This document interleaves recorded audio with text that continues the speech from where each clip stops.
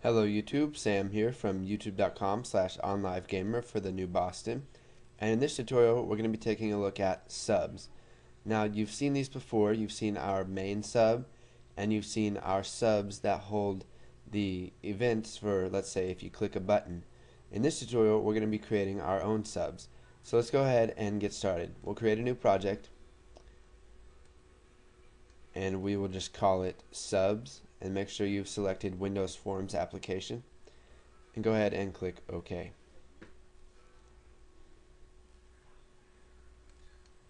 So let's go ahead and resize our form, and we'll come over here to our toolbox and we'll add a button, and we'll set the text to run sub, and we'll go ahead and change the name property to button run sub. Now let's go ahead and double click on run sub, and you can see here that it opens up the event handler for button run sub. Now if you still don't understand event handlers, that's perfectly fine. We're going to be covering them a couple tutorials after this one. So what we're going to do is we're going to come down below button run sub, and we're going to start off by using the keyword private. Now basically what this means is that this sub cannot be accessed by any other class outside of the form1.vb. So if somebody made an object of form1.vb and showed their own form1, they couldn't call the sub that we're about to make. So we'll just do private sub add numbers. So we're just going to add a couple numbers here. We'll add empty parameters because we aren't going to need any right now. So let's just go ahead and create a couple of variables. So let's just do dim num1 as integer. We'll set it equal to just a long number like that.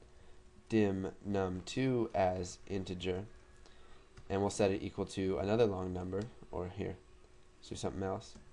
And now what we're going to do is we are going to messagebox.show num1 plus num2.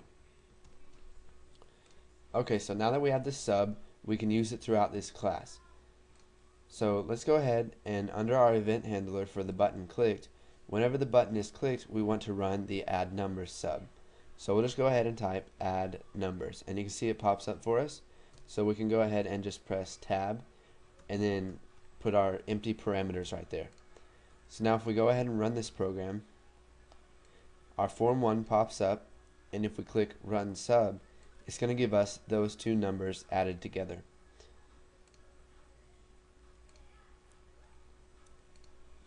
Now, I'm going to talk a little bit more about what private it means.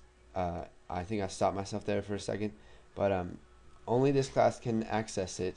Nothing outside of it can access it. And so what this does is it pretty much protects your sub from being run anywhere else, because you don't need it to be run anywhere else.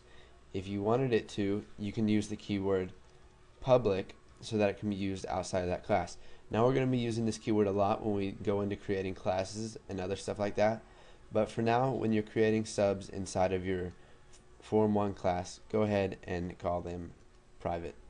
And you can see that all subs end with an n sub, and when you type out your private sub and then the name of your sub and press enter, it's going to automatically add n sub. And now the name of your sub can be anything you want it to be.